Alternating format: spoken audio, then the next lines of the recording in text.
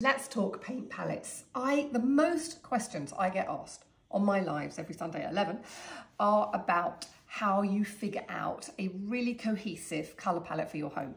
So I'm going to just show you what I've done and some ideas to help you. I take a saturation level, so a certain depth of colour, and then every room in my house is painted a different colour, but they're all the same tonality. For example, I've got Madison Grey here. Oh, I've got Bedford Brown, then I've got Madison Grey, then I've got Pickle, then I've got Crosby, and then I've got Hudson Black. Now, do you see how they're all the same kind of tones? You could also add in Ember, if you want a little bit more warmth, and if you wanted again to take that orangey pinky colour, you could also go Outback.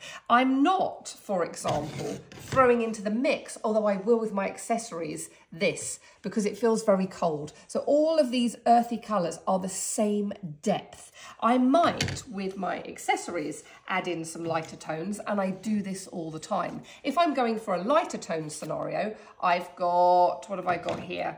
The Hemps, the baked clays, the kelps, all also really beautiful. You could add in a lovely, is that fog there? So again, it's all the same depth of colour, but each room is a different colour, and that's what brings real personality to rooms. And then of course you can accent with lots of different colours, but what I wouldn't do, and this is a very personal thing, is I wouldn't suddenly shove in a green like that. I want it all quite earthy and warm. So this is kind of, that's my palette in my house, and then I just need to add in a kelp, and then it's just beautiful, beautiful, sludgy, earthy, bottom of the lakey, love it.